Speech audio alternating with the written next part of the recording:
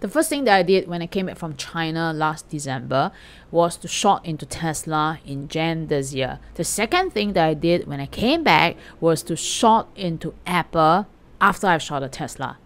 Right, this video will talk about what I've seen in Apple in China, two places I went to, Changsha and Shanghai, and why I shorted Apple, and to back up with some of the stock charts as well as, also Buffett is selling as well.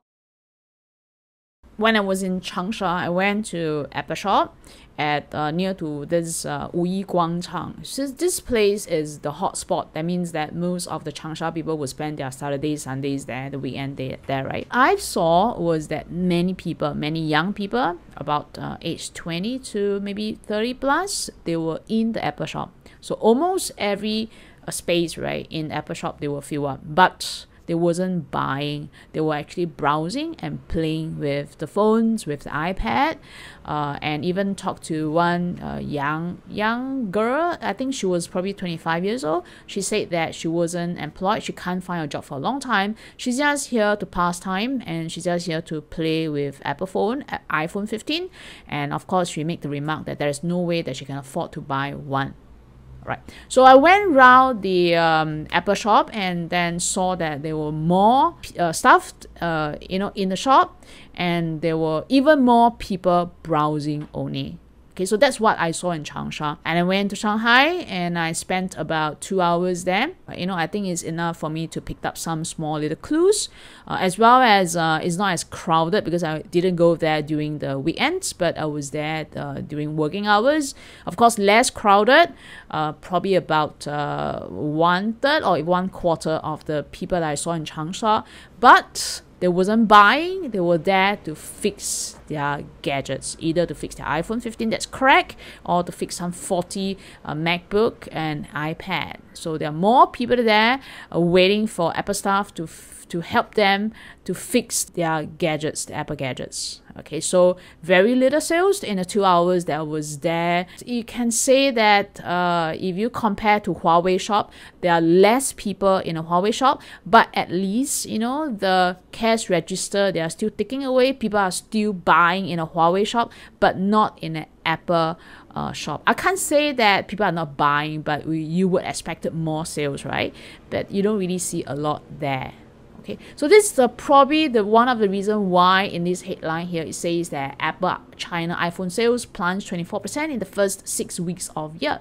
Because during the first 6 weeks of the year, that's where people would be feeling festive and they want to buy either for Christmas or either for Chinese New Year. And especially Chinese New Year is a huge event in China, but people are not really buying. And I think that is an industry-wide thing, more like China economy isn't really doing very well. There are more unemployment here. It thus affected the Apple sales as well. Okay, but it doesn't really explain why Huawei sales moved up too if you say that this is the overall Chinese economy conditions. All right, so let's take a look at the stock charts and the place where I've shorted Apple and also some of the key levels we should take in note. Let's take a look at Apple chart and where I did my first short about January 24th. My trades are based on technical levels, but they're also from what I've observed. So for example, I came back 3rd week or 4th week of December.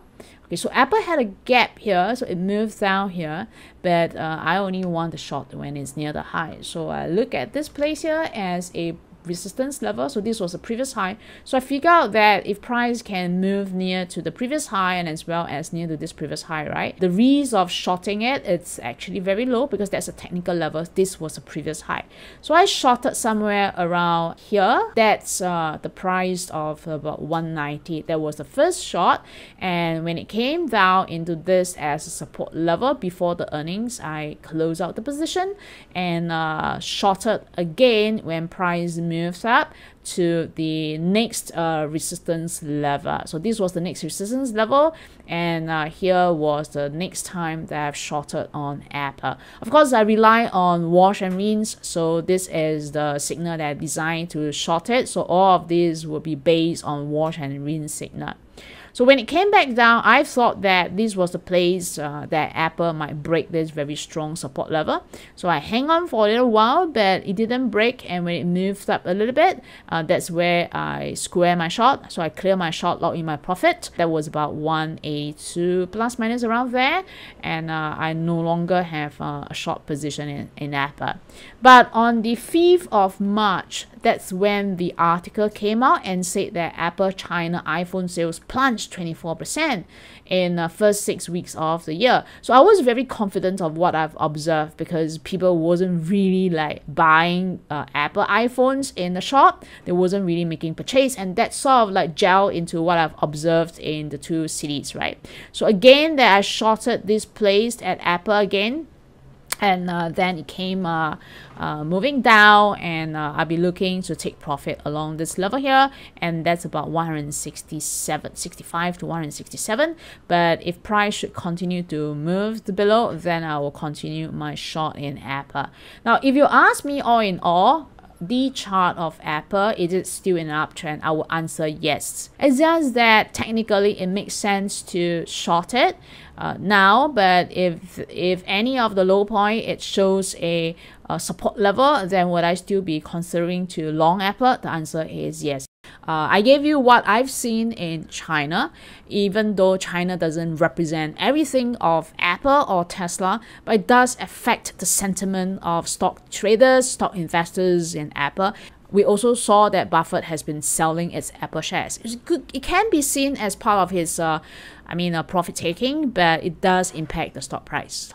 Okay, I hope that this video is useful for your consideration. If there are other stocks that you would like me to cover to share my insights, and if I do have them, please let me know. I'd be happy to share a chart here and there. And thanks a lot for viewing, and I see you in my next video.